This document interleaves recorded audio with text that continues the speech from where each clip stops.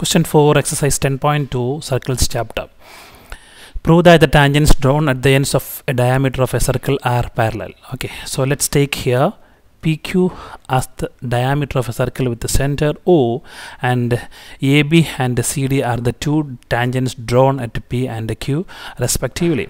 Okay, now since AB is tangent and OP is radius, tangent and radius makes 90 degree, and CD and OQ are tangent and radius, so here angle Q also make 90 degree.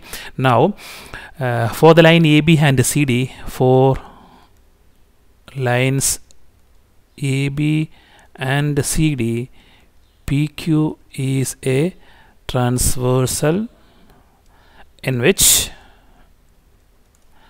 angle P, angle OPB and angle OQC are alternate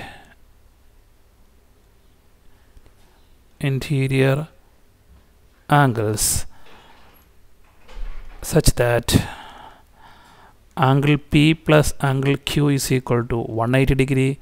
Since angle P plus angle Q is equal to 180 degree, AB and CD are two parallel lines, and so the tangents drawn at the ends of a diameter of a circle are parallel.